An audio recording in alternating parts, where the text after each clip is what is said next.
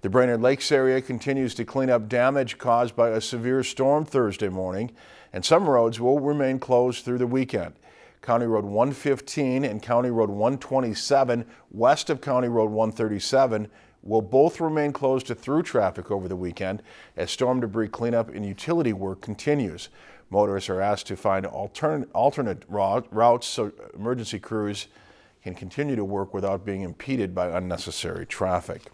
If you've enjoyed this segment of Lakeland News, please consider making a tax-deductible contribution to Lakeland Public Television.